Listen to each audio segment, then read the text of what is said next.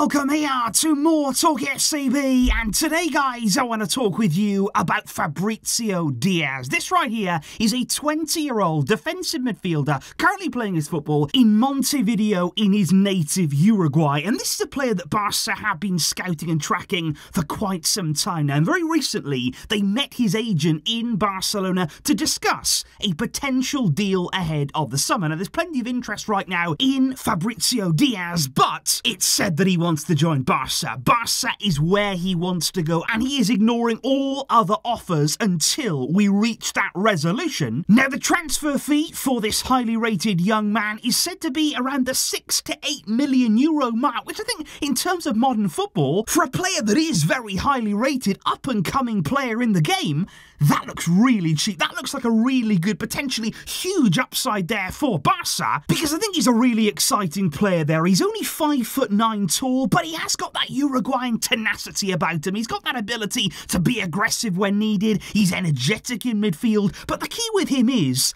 he also has technical quality, especially when you're thinking about a Barcelona midfielder, somebody who wants to sit a bit deeper in the field. You need to have that technical quality, and he has a really, really good blend, I feel. He's got a good head on young shoulders at a very young age in that position, and he also already looks like a leader in a team. But the only thing right now for Barça is, the only thing that's stopping it from being 100% completed is FFP in La Liga. Those words that we've heard so many times. Now, Barça are still waiting for La Liga's response to their summer plans, and until we're 100% sure of the room that we have to play with this summer in terms of transfers, we cannot fully close this deal, but it is very, very far advanced. And I'm just interested to know, guys, what your thoughts right now are. If you have seen Fabricio Diaz in action, what do you make of him as a defensive midfielder? What do you think that he could bring to this Barca team? And what do you envision his role being if we can sign him, looking ahead to next season? So let me know all of those thoughts down below. It's an exciting link, and it's certainly one to keep an eye on,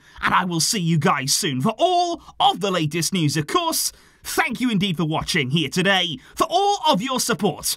But until next time, as always, Visca, El Barça.